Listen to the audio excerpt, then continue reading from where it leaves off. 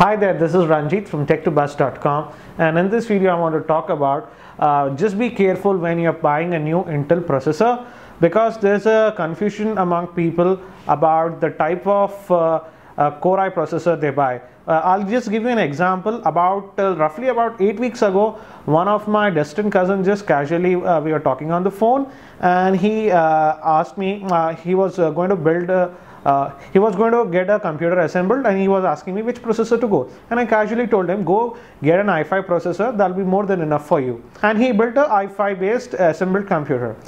Just about a week ago I visited him, and he told me to have a look at his computer. So I just casually looked at it, and I was shocked to see that the Intel CPU that was used on his computer was the original i5 that was launched in 2010, not the new Sandy Bridge chips. The thing is that the new Core i series by Intel were launched in 2010, and the subsequent second generation of Core i processor that are currently running, and they are also known as Sandy Bridge, but again Intel likes to call them simply by i3, i5 and the i7.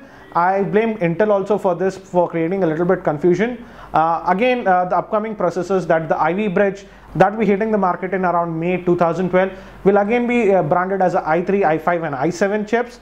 But you need to be careful what kind of processor you are buying. Let me give you an example by comparing the i5 chips from the first generation, second generation, that's the current generation of Sandy Bridge, and the third generation of Core i chips that will be known as Ivy Bridge.